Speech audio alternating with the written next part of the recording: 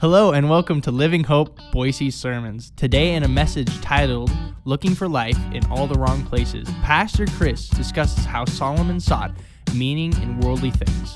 So now join us and open up Ecclesiastes chapter 2. And guys, this message really, it's for you. Now, to be sure, this is going to apply to all of us across the board, absolutely. But for the dads today, I want you to look at this guy, the preacher, Solomon, who had it all. There's no guy put in his position that would refuse to do what he did. And dads, we're listen closely here. We're going to most of all learn from this writer, this preacher of Ecclesiastes 2, and his words of caution in many ways. So when we look at this chapter, I subtitled this thing, Ecclesiastes 2, Looking for Life in All the Wrong Places. Now, if you're probably over, 40, there's a certain song that pops in your head from Johnny Lee back in the day. Looking for love in all the wrong places. Don't worry, I will not sing it, but I will do you the gift and it'll be stuck in your head all day. You're welcome. So, but here's a guy who is really, truly going to give us, in a sense, an autobiography. He's going to lay out here his conquests to do it. And there is this constant ebb and flow, this constant tension in Ecclesiastes of a guy who said, I'm going to figure it out. I thought in my mind, I felt in my heart, I'm going to conquer life. That's really, to me, if you boil this whole thing down, here's a guy who says, I'm going to conquer life, and I'm going to do it my way. And for a lot of men, there is this element of, we want to be self-made men. We want to do it on our own. Even if we know we're hitting our head against a wall, even if we know we're going to dig a hole only to have somebody else come and fill it, we're going to dig that hole. And all the wives said, that's right. All right, all the husbands, now you know who we know who to talk to. So, but seriously, there is something that is just in us that says, yeah, God, I know you created us. I know you're the author of all wisdom and all knowledge and everything. And I know what you've said, but despite that, I think I might be the exception. How many guys out there, there's things in your life, you're like, I know this has never worked for any other man in history, but I'm saying there's a chance. And so we see a guy here today who's done this. And in the words of Solomon, as we see here, it's going to depend on your perspective. In some ways, Solomon understood the theory of relativity in a sense way before Einstein did. The theory of relativity, it's how people can see the same event, observe it, but they see it in very different ways based upon their perspective. That's what Ecclesiastes is. It's life from under the sun, the S-U-N, from a human vantage point, and life in the Son, the S-O-N, God the Son, God the Father, from God's vantage point. And I did mention last week that we would start off today talking a little bit about Solomon. And I think it's important for us to talk about why we believe that Solomon wrote this book, because he is the key figure in this thing. And we do believe that Solomon wrote this book because it seems awful clear here. It doesn't take a detective, a super sleuth, to just read this book at face value and figure out who it is describing. Look, I want to do a fast little aside real quick, a little excursus before we do this, and that is, I want to talk about the fact that when it comes to the Bible, there's this very basic principle of biblical interpretation, and that is, if there's an obvious meaning or conclusion to be drawn to something in Scripture, you go with that, unless there's a reason not to, right? And we don't place more authority, and hear me here, we don't put more authority on sources outside of the Bible than the Bible itself. That's what cults do. That's a very dangerous precedent to set when you take what the Bible says and what seems to be really clear, and you take an outside source, be it a book, be it a person, be it any kind of authority, and you say, yeah, I know the Bible is saying that, but this other source tells me, no, that's a horrible way to go and a very dangerous way to go. So I want you to write down, look, you can go to undergrad, grad, postgrad, all kinds of things when it comes to learning about biblical interpretation. But honestly, you can distill it down to 4 very simple rules that if you follow, You will avoid the vast majority of heresy, false teaching, cult teaching, all that kind of stuff. I have them up here on the screen. And I would encourage you to just memorize these 4 simple things. It's really easy. Number 1, when it comes to interpreting our Bibles, including Ecclesiastes, because it's part of the Bible, Scripture interprets Scripture. Just that one on its own, just that idea on its own really would keep us in a place from falling into error. Because no verse in the Bible ever stands on its own. It's the Bible in light of the Bible in light of Scripture. So Scripture interprets Scripture. If you think you have something that contradicts itself, I promise you it doesn't contradict itself in light of greater Scripture. So not only does Scripture interpret Scripture, but context interprets Scripture. So I spent last week in the introduction saying that this is wisdom literature. That is different than a doctrinal book or a prophecy book or a history book or many of the other genres of the Bible. So the context, who wrote it, who they wrote it to, and when they wrote it. And even to some degree, sometimes the author says why he wrote it. That's the context. That also spills into the third thing, which is intent. What was the intent of the author through the inspiration of the Holy Spirit? In other words, there was a message to be conveyed through all Scripture. So Scripture interprets Scripture, context interprets Scripture, intent interprets Scripture, and then always, number 4, the clear interprets the obscure. I spent time talking about that in Acts when we were looking at baptism and if baptism was a part of salvation or not. So, with that in mind, why do we say that Solomon wrote Ecclesiastes? Well, if you look at chapter 1, verse 1 in your Bible, hopefully you've got it open now to Ecclesiastes. If you just read it, it says, the words of the preacher, the son of David, king in Jerusalem. So automatically, we're given a description of the author, a qualifier. He is a son of David. Now, if it means literally the only son of David who was king, it would have to be Solomon, because Solomon's the only son of David directly that was king. Now, son of David also can be used in perpetuity, so it could mean any number of the kings that were Solomon's sons. So we know that, but if you even look down, just down at verse 12 in chapter 1, it says, I, the preacher, have been king over Israel in Jerusalem. That right there pretty much makes this an open and shut case, because he's referring to the United Kingdom. After Solomon, there was no United Kingdom anymore. In other words, when Solomon's boys took over, Rehoboam and Jeroboam, and they split the kingdom, the northern tribes became known as Israel, and the southern tribes became known as Judah. At that point, the capital, Jerusalem, would be in Judah, not in Israel. So that right there is enough to honestly say, that's good enough. However, in this wheelbarrow full of evidence for Solomon writing this, chapter 2, which we're looking at today, you can overlay that all over 1 Kings chapter 4, 1 Kings 10, 1 Kings 11. All these descriptions of Solomon and his life, they dovetail pretty much perfectly with the descriptions here. You could continue on later into chapter 7, and it has some specifics there describing the author that apply to Solomon. Last of all, and I'm just really doing an abbreviated version here, in chapter 12, verse 9, it tells us the author of Ecclesiastes wrote many proverbs that were recorded and that were a part of the Jewish text. And so that, again, in itself points to Solomon.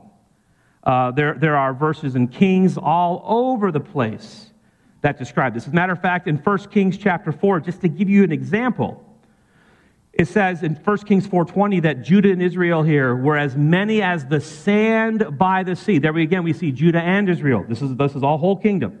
It says here that they ate and drank and were happy, and Solomon ruled over all the kingdom from the Euphrates to the land of the Philistines and to the border of Egypt. And then it says here, they brought tribute and served Solomon all the days of his life. So what we're going to see today is somehow that the writer of Ecclesiastes, the preacher, had so much money, he literally could do whatever he wanted, however he wanted, to almost limitless wealth that the writer is going to have. So that's why we say, and we will refer to Solomon as the writer of Ecclesiastes throughout this book here. But good stuff there. So today, Solomon is going to share the honestly the futility, the vanity, the meaninglessness of his own pursuits in life. There are three areas that Solomon walks us through today regarding his life and why he thought he might find meaning. He thought he might find life in these areas. And here's the thing. This is written almost 3,000 years ago, and it was almost like he was looking into the future, and he saw a country called America, and he especially saw men who would search for life and meaning and purpose in the same things that he himself pursued hard. And when we look at the first few verses here, we're going to see that he was looking for life. He was looking for the meaning of life in possessions and in pleasure. Now, let me ask you an honest question. I don't mean this is a trick question. I want you to answer this honestly. Do you think that God is pleased when you rightly enjoy, I said the caveat there is rightly enjoy, is God pleased when we rightly enjoy the pleasures of this life? Yes or no? Absolutely. We say that. We know that. God has given us so many good things. He created, and he even tells us, right? He created these things for us, and for our pleasure. It says that. He gave us these good things, but the problem is the human heart likes to take these good things and make them God things. John Calvin famously said, and it's so true, he said, the human heart is a factory of idols. The human heart is a factory of idols, and we can make an idol out of anything. Right? And I mean anything. Anything can consume us in a way. And we can become so attached emotionally, physically, spiritually, you name it, to many things that God never intended for us to take to that level. And Solomon's going to tell us today in this chapter, hey man, I went after pleasure. I went after possessions. I went hard after these things. So he will actually do us the favor of listing some of these things. And understand, in this list, these things aren't bad things. They're not sinful things. But they were things that even in our culture today, so many men abuse these things because they put them they attach much more significance and meaning and purpose to them than God ever intended. So the first thing it's going to say in verse 2, well, let me read verse 1. So, in verse 1, Solomon says, and look here, it says, I said in my heart. This is not divine wisdom from God. This is the musings of a guy who, this is almost going to sound like he's in the middle of a midlife crisis. He's spilling the tea on himself and his own pursuits here. So he says, in my heart I said, come now, I'm going to test things with pleasure. Enjoy yourself. If it feels good, go after it. If you want it, go after it. He gives us the conclusion. He goes, but behold, this is vanity. And it could have ended there. But he's going to go ahead and go on to explain it. Because the first thing he's actually, and it's interesting, the first thing he'll go after in verse 2 is entertainment. He specifically in verse 2 mentions comedy. How many of y'all like comedy? I love comedy. I love a good comedian. I like good comedies on TV. There's something I just love to just laugh. I love to laugh. I would much rather laugh than cry. Okay? And it is in some way, there's some escapism there. Right? Part of what's fun about comedy is the best comedians take the things of life and help us laugh at ourselves and each other, and others. But comedians that are well do that. And he went after comedy. It says in verse 2, I said of laughter, it's mad, and of pleasure, what use is it? I mean, you look at the billions upon billions, I'm sure into the trillions of dollars spent in our culture on entertainment. You go to these stadiums. Okay, I went to a stadium in Texas, baseball stadium, Globe Life Field. And, I mean, that thing was in the billions of dollars to build. And across the street was Jerry World, AT&T Stadium. And we have built these massive buildings, all in the name of entertainment, or another word we use for that is what? Amusement. You know what's interesting is, do you know what the word amusement means? It comes from a Greek word, amuse, which is muse. What does it mean to muse about something? It means to think. The Greek prefix means no. So amusement means something that I don't have to think about. It literally means it's an escape. And that's why the amusement industry is so big, because we love nothing more than to pretend our lives are awesome, but we sure want to escape them. Like we have that everywhere. You ever been to Disney? You ever go to Universal Studios? I mean, the American machine, right? The economy is so driven in a lot of ways by entertainment. And I said, entertainment's not bad. Why do we even have a sense of humor? God wired us with a sense of humor. He created us to laugh. God laughs. You know, it's like we've got all these different outlets and venues, but Solomon would say, hey, man, it didn't all, yeah, I laughed. And in the moment, it was fun. But then it was like right back to life, back to reality, always a return. He's trying to escape things here. In verse 3, he's going to talk about he thought he might have his escapism at the end of a bottle. He said here, I searched in my heart, verse 3, to know how to cheer my body with wine, which is immediately not like the purpose of it, the God-given purpose of it. He said, my heart still guiding me with wisdom in how to lay hold on folly, till I might see what was good for the children of man to do under heaven during the few days of their life. Right? And again, everything in this list is neither saying you must do this or you must not do this. But what it's saying is, if you are looking for life, if the only way you can cope in life is through alcohol, through getting buzzed, or worse, through getting drunk, then you're abusing it and you're only actually hurting yourself and potentially others. Right? That is, the Bible says a lot about wine.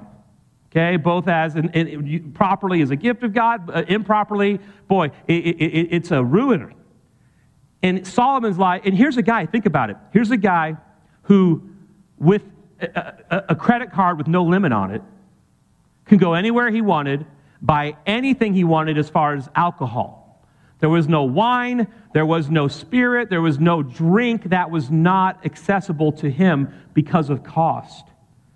And I am sure that he went and thought, you know what, I had the best from this region, the best from that region, and this is 100 proof. He probably went way down the line there, but at the end is like, when it was all done, back to reality. So that didn't work. He says now in verses 4 through 6, and here's a guy who obviously had an eye for engineering, for architecture, for beauty, and he's going to talk about here, could you imagine if you came over to my house, and when you came to my house and said, oh yeah, here's my 18-hole championship golf course in my backyard. Here is my orchard. Here is my ranch. All those things. So let's look at verse 4. I made great works. I built houses and I planted vineyards for myself. I made gardens and parks. I planted in them all kinds of trees. I made myself pools. He builds in irrigation, pools from which to water the forest of growing trees. So we see here in verse 4 through 6 that he thinks that I'll build beautiful places. And I can say, for me, the way God wired me, I enjoy beautiful gardens. I enjoy beauty in nature. I love to be in the forest. I love to be at the ocean. When we go to Hawaii, to the Big Island, we love to go over to the Hilo side where it's rainforesty and go to the botanical gardens over there. They're beautiful. They're amazing. And Solomon, through his brilliance, would have created a means and a ways to have probably every plant that was purchasable on the face of the earth at that time brought in into that semi-arid climate. And he came up with ways to make everything look amazing. There's actually some ruins there from where they think his pools were, where there's 3 pools that would cascade down into each other, and they're like the size of football stadiums. They're massive. So he builds these beautiful areas to congregate, to enjoy. Not only that, verses 7 through 9, he's going to buy people to serve him. He says, I got male and female slaves or servants, and I had so many of them that they were even born in my house.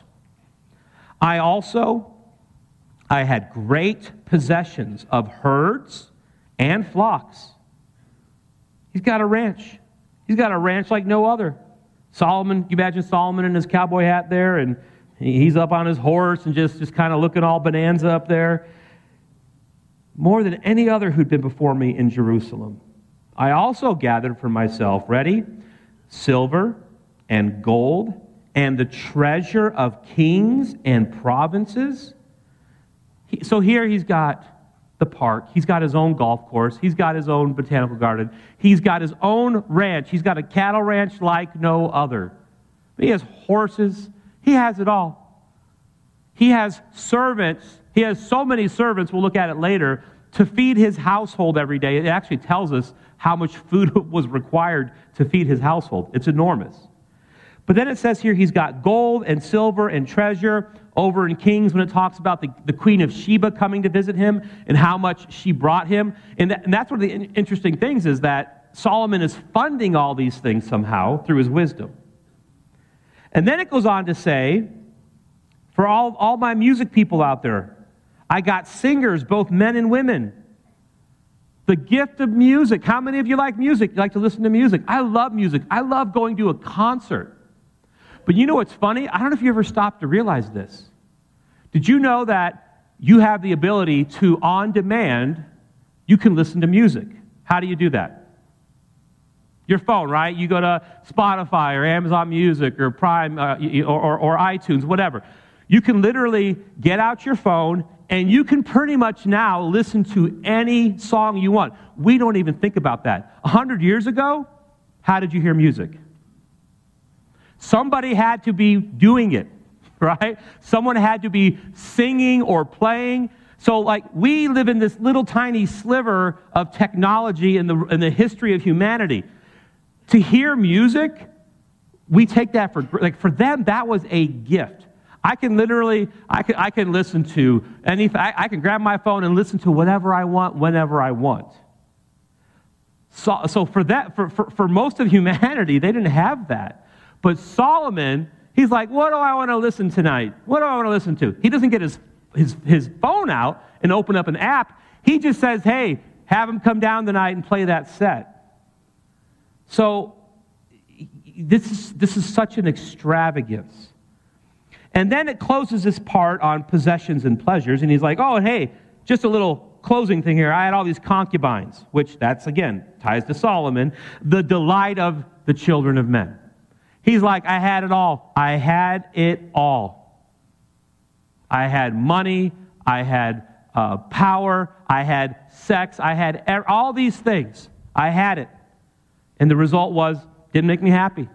Everyone's like, yeah, I might be that exception, though. But I'm telling you, if it could have made him happy, he would have been one of the happiest men's. Happiest men's, I just made it. It's Father's Day, I can say men's. All right. Let me show you how large his household was. In 1 Kings 4, it says Solomon's provision for one day, y'all, one day.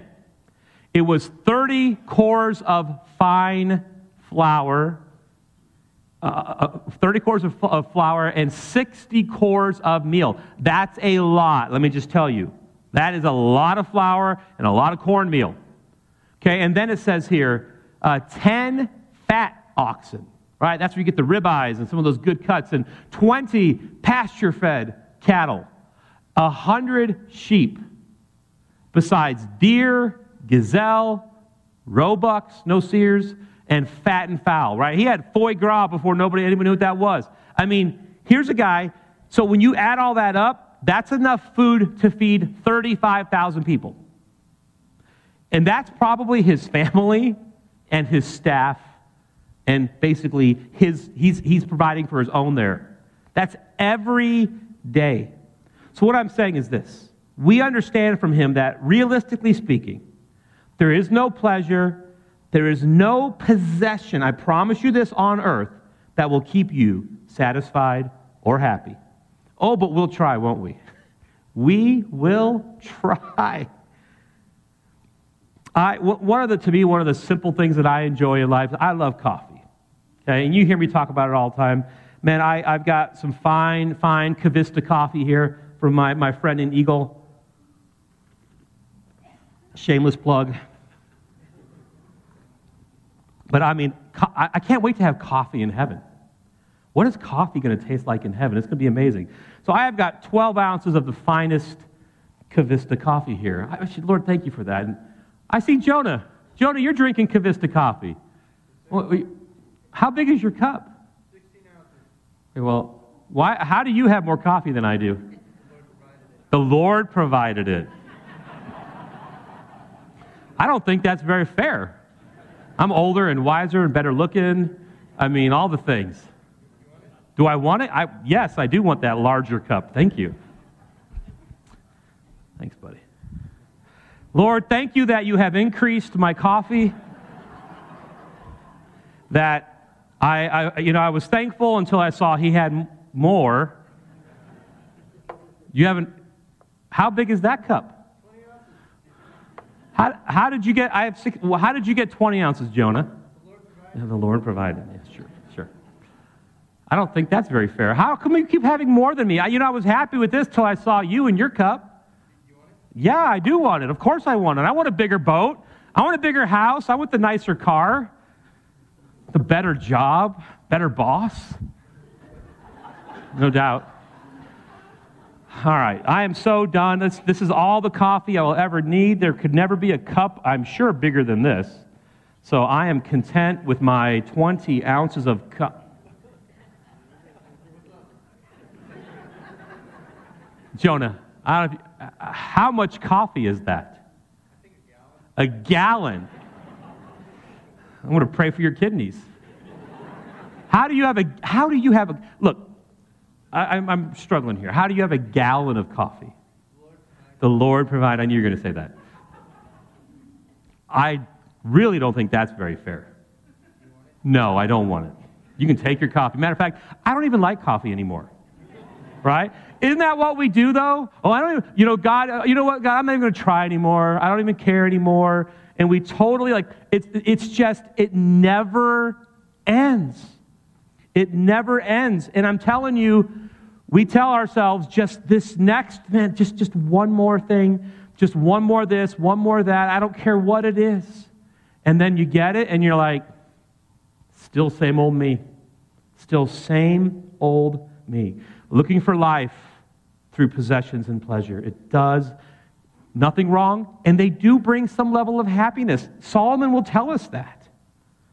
But it doesn't last. It's not joy either. So he's like, you know what? That doesn't work. So I'm going to look for life. I'm going to look for the meaning of life. Let's go a whole different direction. Let's try between the ears. Let's look at it through philosophy. Look for life through philosophy. That's verses 12 through 17. Mankind has long looked for meaning and answers by gazing into his own navel. Right? We know that. There have been many men and women throughout history who've had deep and profound thoughts, but many of those thoughts, truth be told, they're actually meaningless. They're actually vanity, like Solomon will discover here. It's fascinating because there are people most of us are drawn to the possessions and the pleasures, but there are some who are like, oh, it's all about looking into the stars and wondering and trying to wrap our minds around it all. Verse 12. So I turned to consider wisdom and madness and folly. He's looking at all these different ways to maybe explain life. And there are different elements of psychology and philosophy that get into these things. He says, for what can the man do who comes after the king? Only what's been done. Then I saw that there is more gain in wisdom than in folly. Again, he's speaking from his perspective. I saw, hey, the wise man is better off than the foolish man. Because there's more gain in light than darkness. The wise person, well, he's got his eyes open. He's got his eyes in his head. He's at least paying attention. But the fool's got his eyes closed. He's like, woo, here we go. So that's what he's saying there. He's noticed this about mankind from a mankind perspective. The fool walks in darkness. He goes, but yet, Eeyore, I perceive that the same event happens to them all. They're all still going to die. I said in my heart, what happens to the fool will happen to me also. Why then have I been so very wise? Why am I so smart? It's a burden. It's like, here's this guy. It's like, what a pity party. But nobody sees it but me. Man, if you're saying that, my friend, let Solomon help you. I said in my heart that this also is vanity. It's meaningless. For of the wise, as of the fool, there is no enduring remembrance. Seeing that in the days to come, hey man, they're all forgotten about. They're long forgotten. How the wise then dies just like the fool. Look at 17. So I hated life, because what is done under the sun, from humanistic point of view, it was grievous. It's vanity. It's chasing. It's striving after the wind. It's a wild goose chase with no goose. He's like, I really thought I would kind of find things by entering that world. In philosophy, I would say specifically, particularly humanistic or hedonistic philosophy, has largely said, right, over the centuries, to follow your heart. It's all about you anyways. I mean, if there is no God, then you are the greatest being in the world. So, hey, follow your heart. Make your rules. Do life your way. And Ecclesiastes is all about really the human heart. He echoes that all over the place. That's why, as a believer, the worst advice you tell someone is, well, follow your heart. You know, it's like your heart gets you in a lot of places that are full of pain and misery. Just ask Solomon or many other people in Scripture. It's when we, like the idea of going trying to find life in philosophy. It's why we have so many causes out there, right? This often leads to faulty purpose through heartfelt but ill-informed causes, right? How many people? Sometimes it feels like you got to have breakfast, lunch, dinner, and a cause. That's what you need to be happy in life. I mean, it's really how we ended up here recently with all these college campuses, right? You got all these people locking themselves in rooms and putting tents in the middle of campus and all these things, protesting for Palestine, right? Protesting for a nation where they condoned this horrible act of terrorism towards Israel and saying, oh, the Palestinians are the ones who are the victims here. And you're like, how do you arrive at that conclusion here? Well, because a lot of people, to get behind a cause, they'll throw wisdom and they'll throw even truth and facts and whatever away because it's ultimately all about the cause. And that's how come mankind gets behind, like people will have some really interesting causes out there and they will wrap their lives, or in their life's purpose and value into that cause. And Solomon probably had causes that he was a part of. But it did not bring the life or the meaning of life. It didn't satisfy still. So then and I like this next part because I really love this thing, he considers and he looks for life in profession, in work, in vocation. Now, some of you love your job, and some of you hate your job. Some of you like your boss, and some of you maybe not so much. But regardless of that, the Bible says a lot about work, a lot about profession. Let's look at the verses here, and then we'll talk about this. All right, look at verse 18. So he says, I hated all my work, my toil, in which I worked or toiled under the sun. seeing that I did all this stuff and I have to leave it to the man who will come after me. And who knows whether he will be wise or a fool. Now, we see that all the time, right? People build empires, business empires, they build companies, they build these organizations, and then they leave them to their kids, and their kids squander it all. That's what happened to the kingdom after Solomon left, actually. It says here, yet he will be master of all for which I toiled and used my wisdom under the sun. This is vanity. So I turned about and I gave my heart up to despair. He's just like, oh, what's the point? Over all the toil of my labors under the sun, because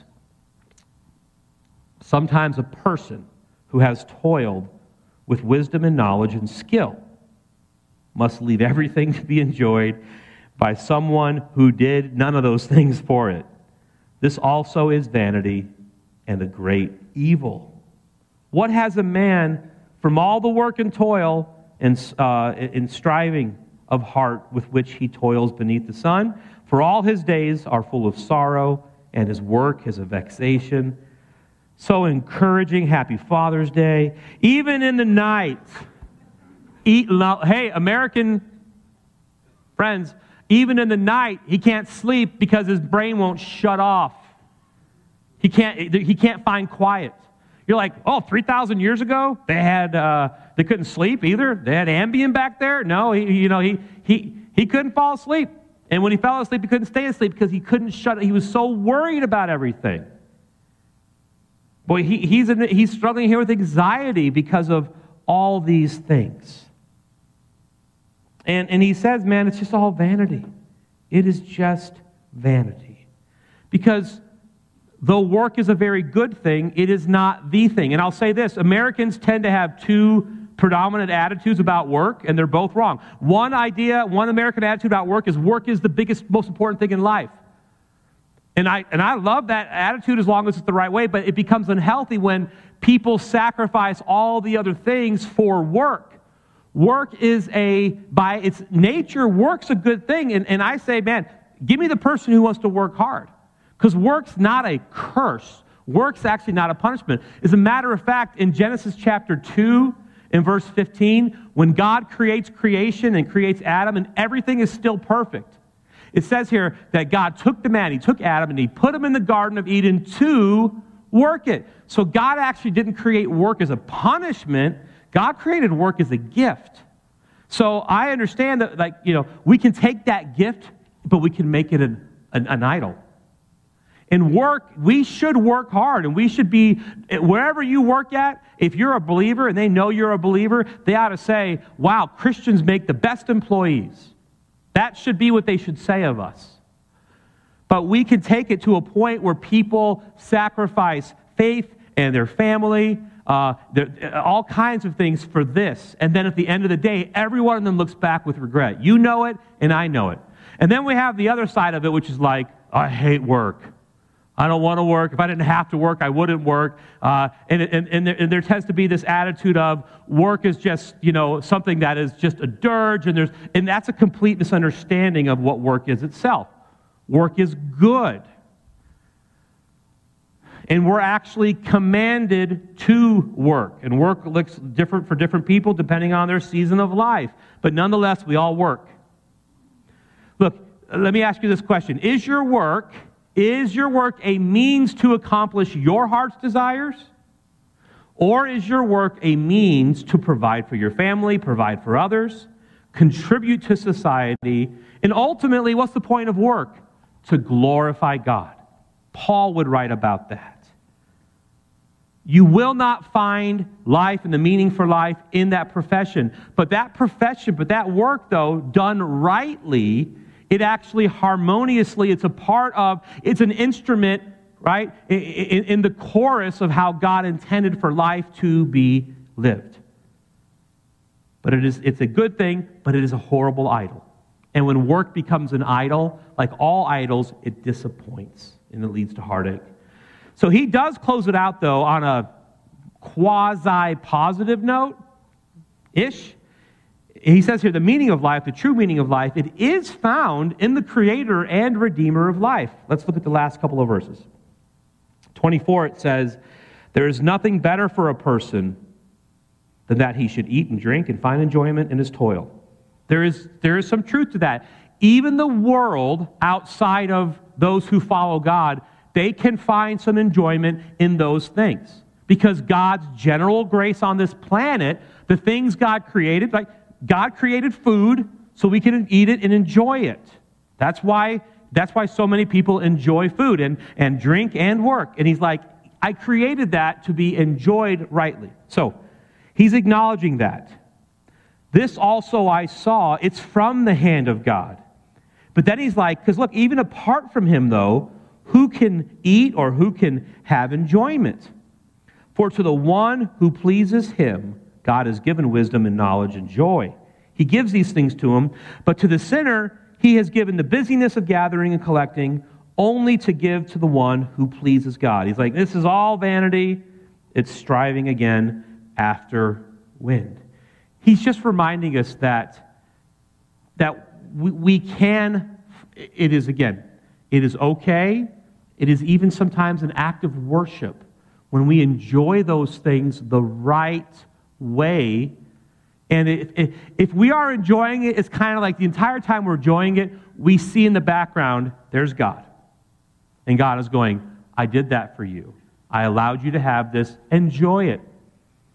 Enjoy it. Just remember, though, it's not me. It's not to be worshipped or pursued like I am. But I have given this to you because I love you and I've blessed you. And praise his name for those things. The true meaning of life. He would say there, he uses both the word enjoy, joy, and happiness. He uses these different feelings, and those things can mean very, very different things.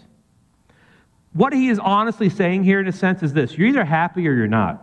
You're either happy or you're unhappy. If you're happy, you have levels of happiness, and sometimes there's more happiness than less. Paul talks about that. Paul's like, for me to live is Christ, to die is gain. Like, you can't beat that guy. The Bible says much about joy and happiness. Joy is an attitude. It's an act of will, submitting to God and being joyful in him. Happiness is a feeling. It could come and go as fast, as quickly as a moment. They are different, but they are related for the Christian, right? Because people can have happiness without having joy because of the fleeting and how superficial it can be. But you actually really shouldn't have joy without having happiness, right? It's like having a candle that smells like fresh baked cookies. You walk in the house, you're like, oh, there's cookies, I smell it. Oh, it's only the candle. You can have the feeling of it without the actual substance. And happiness in a lot of ways is what the feeling of joy is without the substance itself, which is God. And the other things to be enjoyed under the umbrella of God and his way. Bottom line is Solomon's like, you can enjoy those things, but above it all, if you don't enjoy God first, those other things are just they're not going to make the difference. They're not going to eternally and permanently satisfy and satiate. That being said, I have two quick applications from here we're going to look at for the dads to write down. Two simple statements. I'm not going to spend a lot of time because you'll know what I mean here, but I want to give you them because they fit in with this narrative. All right? The first thing is this. Being with versus being near. Now, for the dad out there, right, we talk about all the times you want to be around your kids, being near them. Being near your kids is not the same as being with your kids. I know I see this a lot. I see a lot of dads who are in the same physical area as their kids, but they're not engaged. They're not talking, they're not sharing, they're not asking, they're not playing, they're not down on the ground, you know. They're not all those things, right? And I say this because Solomon's like, hey, God isn't just to be near us, God is He is with us. Matter of fact, one of the names for Jesus is Emmanuel, which is God with us. Not God near us, God with us. And dads, your family needs you to be with them, not just near them. One of the biggest problems we have are these things. Because I've seen a lot of dads, kids are right there and dad's on here. And if you're on here, you're near them, but you're not with them. It cracks me up. Like, we'll go and you'll see families on vacation. And the parents got their laptops out, their iPads out, and the kids are playing. Are they together? Yeah. But are they with each other? No. It's like when we go to the ocean sometimes, and you'll see parents sitting down, they're on their phones, and the kids are out in the ocean. I'm going to grab the phone and throw it in the water and say, I'm going to make you, go with your kids. Go be with them. And I get that can be a challenge. Like my kids, right? I'm still bitter about the fact that none of my children pursued any of the Santa Guida trinity of sports, right? For me growing up, it was just a family right that you played football, basketball, and baseball, right? The holy trinity of sports. Football, basketball, baseball. None of my kids by high school did any of those things. I was very hurt by it because that's what we loved. Instead, they got into things like mountain biking. I only got into mountain biking because my boys did. And I was like, there's not even an engine on this thing. You know, like, what? I remember my youngest son going into his freshman year when he should have been playing football. He said, hey, Dad, I'm going to run cross country. I was like, why? Running is the thing you do to accomplish whatever sport it is. It's not, like, that's not the sport. Oh, no, Dad. And he had all these reasons, and I was like, you're just going to run. And then, oh, you want us to come watch you run. That sounds exciting. Do they keep score? Well, there's a time. Well, football has a timer and a score. So we discovered, though, first cross-country race we go to, it was kind of fun. And 4 years later, when he finished high school, we drove all over the place. We'd get up crazy early on a Saturday morning and drive from Central Oregon to Eugene or Salem or Portland or you name it, even over to the coast, right? We would drive to watch him run for 18 minutes. And then, well, that was fun.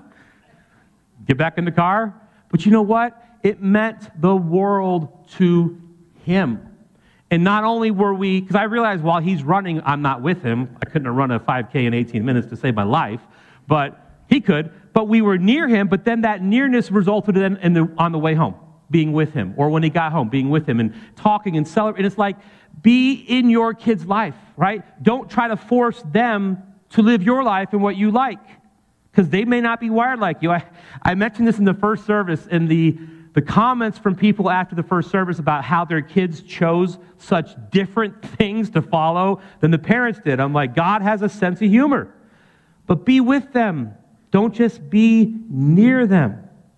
The second thing we see from here in Solomon's life is this: inconsistency never produces consistency. Dads, I know it's Father's Day. Let this be a lesson to us all. Inconsistency never produces consistency. Hear me here now. Follow me. Your walk talks and your talk talks, but your walk talks louder than your talk talks. Say that 5 times fast. Dads, what you say, yes, people hear that. And what you do, people hear that. What you do, your kids hear way louder and learn from what you do way more than what you say. Let me show you what I mean. Solomon would have told his boys to love God with all their heart, soul, mind, and strength.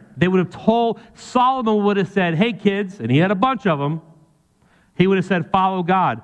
However, he would have said that, but his kids would have looked at his life and said, well, wait a minute. Because they would have known in Deuteronomy 17:16, they would have known that it says there, hey, to the king, don't acquire many horses. Well, Solomon had enough horses to fill either 4,000 or 40,000 stables. That's a lot of horses. And then it says here, don't go to Egypt to get those horses. Well, if you look at 1 Kings 10, look what happens. Solomon's import of horses from Egypt and Q, they were massive. He brought in, so he had a ton of horses and he got them from Egypt. He broke that. God said, don't do that. We also know in Deuteronomy 17:17, it says, hey, don't go out there and marry a bunch of women. People who are like, wasn't the Bible like all pro-polygamy? No, it wasn't. It only ever describes what happened. It never says God put a stamp of approval on that. All right? He says here, don't do that, lest your heart turn away, which is exactly what happened. We see in 1 Kings 11:3, it says, he had 700 wives, and he had 300 concubines. He was a farm. No, he had 300 concubines. And his wives turned away his heart. That's why I say, dads, your talk talks, yes. And your walk, how you live life, that talks too. Your walk screams actually what you believe way more than what you talk about. So men, dads today, what are you showing? Not telling, what are you showing your kids that is most important to you? What are you showing them that is more important than God? Recreation, sports, money, pride, work, resentment, all kinds of things there that we see. Guys, we have got to be consistent in our walks for our kids' sake. Inconsistency never produces consistency. I'm going to ask the word. That was Pastor Chris reminding us that contentment comes from God alone and not of the things of this world. If you enjoyed this sermon, you can continue listening on all major podcasting platforms. Or feel free to check us out on YouTube, Instagram, and Facebook at Living Hope Boise. We would also love to see you in person at 9 and 10:45 a.m. on Sundays. And remember, we exist by the grace of God, for the glory of God, and for the good of all people.